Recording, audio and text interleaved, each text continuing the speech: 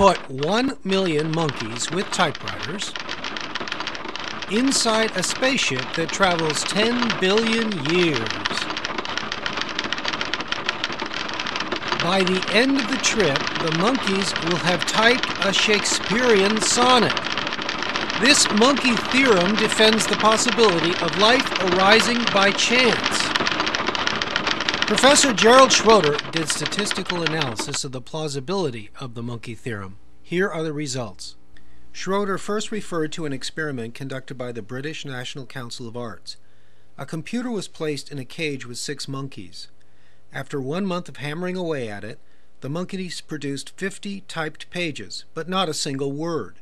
Schroeder noted that this was the case even though the shortest word in the English language is 1 letter, an A or an I. A is a word only if there is a space on either side of it.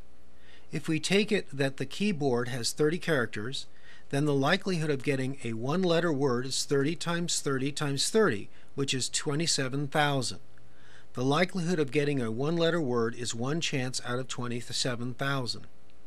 Schroeder then applied the probabilities to the sonnet analogy. He asked, what's the chance of getting a Shakespearean sonnet? He reasoned that all the sonnets are the same length. They are by definition 14 lines long. He picked the one he knew the opening for, which goes, "Shall I compare thee to a summer's day?" He counted the number of characters. There are 488 letters in that sonnet. He asked, what's the likelihood of hammering away and getting 488 letters in the exact sequence as in the sonnet, "Shall I compare thee to a summer's day?" What you end up with is 26 multiplied by itself 488 times, or 26 to the 488th power, or, in other words, in base 10, 10 to the 690th. This is where it's really interesting. The number of particles in the universe, not grains of sand, we're talking about protons, electrons, and neutrons, is 10 to the 80th. 10 to the 80th is 1 with 80 zeros after it. 10 to the 690th is 1 with 690 zeros after it. There are not enough particles in the universe to write down the trials.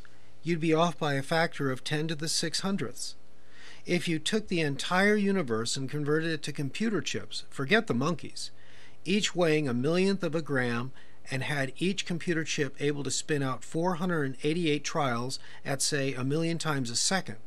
If you turned the entire universe into these microcomputer chips, and these chips were spinning out 1,000,000 times a second, producing random letters, the number of trials you would get since the beginning of time would be 10 to the 90th trials.